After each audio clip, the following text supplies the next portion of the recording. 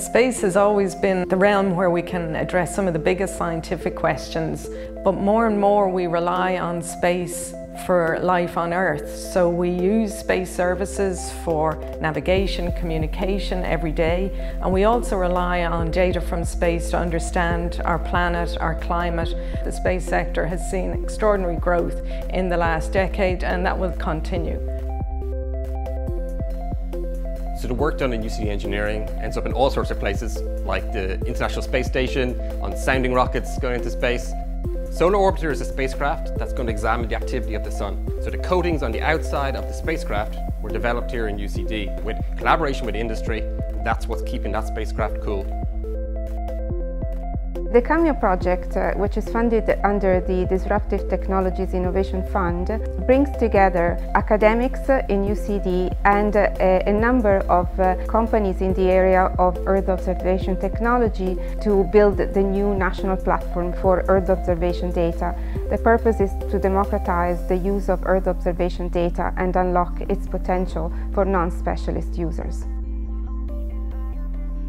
A lot of the research that's happening currently in the area of space science and astrophysics is really enabled by technological advancements, and this is enabling us to make even more interesting discoveries as time goes on. And I think the curiosity-driven research is really supported by the instrumentation, and also it drives our Curiosity, our student programme. We have fantastic undergraduates here in UCD, very talented undergraduates who go on to do masters and PhDs and ultimately support the growing space industry in Ireland.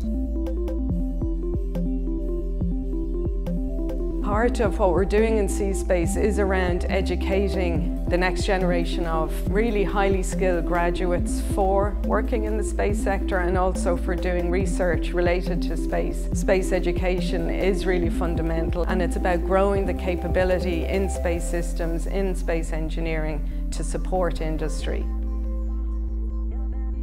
AirSat-1 is a 2U CubeSat, so CubeSats are these small-scale satellites. It's being built by a student-led and a postdoc-led team. I feel incredibly lucky to be in UCD at this time when we're building Ireland's first satellite. It's going to have such a huge impact on the Irish space sector. For the first time we have the entire life cycle of a spacecraft happening in Ireland. So that's very important for industry because we've demonstrated that we can develop new payloads using novel technology, and we've also shown that we can incorporate that novel technology into a spacecraft and send it into space for the first time. For UCD, we're very satisfied that our research is actually part of this journey for Irish companies in space.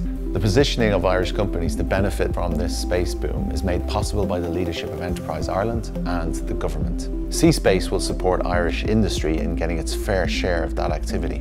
We do this by collaboration, consultancy, internships and professional training courses. We also have a branch of Ireland's European Space Agency Business Incubation Centre at UCD, and it supports new ideas both for space and for using space technology or data. Our hope is for the future that we'll secure support for the National Space Subsystems and Payloads Initiative. That will deliver space capability for Ireland and develop a breakthrough space system using advanced onboard artificial intelligence, quantum neural networks and lightning-fast optical communication, all underpinned by UCD's space expertise. I'd say our message is that UCD Centre for Space Research is here to support Irish industry as they go forward on this great journey.